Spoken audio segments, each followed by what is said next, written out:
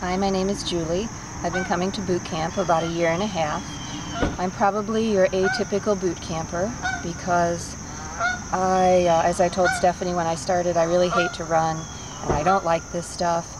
But I'm a tennis player and I saw some of my tennis friends getting injured on the court, and I knew I had to do something to continue to be fit and to be more fit and stronger, because I want to continue playing tennis for a really, really long time.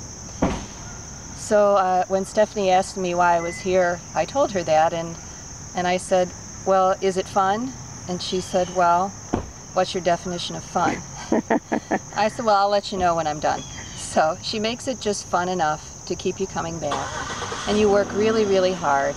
And I can honestly say that I'm a stronger, faster, better tennis player.